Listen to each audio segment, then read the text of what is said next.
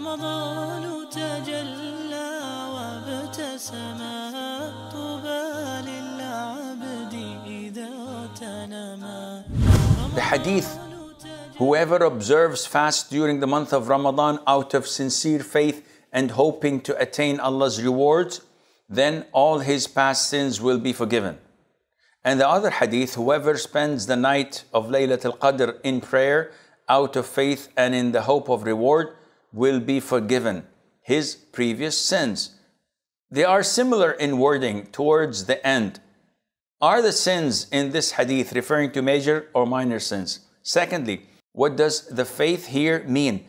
Is this referring to the 6 pillars of faith in Islam that one must fulfill? Kindly clarify. First of all, are the major sins forgiven or not? The vast majority of scholars say they are not included.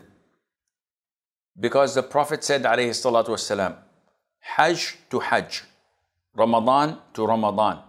The 5 daily prayers, one to the other, Friday to Friday, are expiation to what happens in between them, as long as one avoids major sins.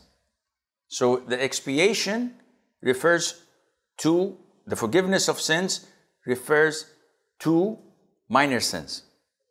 Major sins require repentance, and repentance has their conditions, that this is not the time to go through them, but without repentance, your major sins are not forgiven. So yes, if you fast Ramadan, if you pray the full of Ramadan, Taraweeh, or the last 10 nights, or even one night of Laylatul Qadr, your sins are forgiven. That is referring to minor sins. If you add to that repentance, then your major and minor sins will be forgiven with the grace of Allah Azza wa Jal.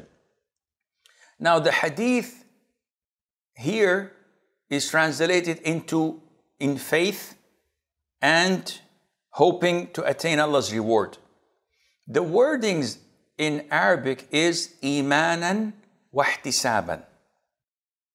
Imanan refers to believing in this legislated or prescribed deed.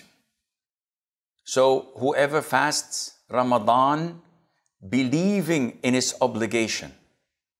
So this is a belief. It's not out of faith, it's a belief. And anticipating the reward at the sight of Allah. Not because it's going to make me healthier, skinnier, it's good for my diet. No, I'm doing it for the sake of Allah. Anticipating the reward from Allah.